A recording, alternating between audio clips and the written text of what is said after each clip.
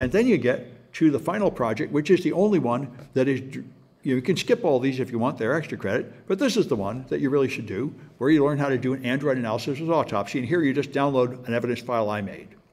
So we're all using the same evidence.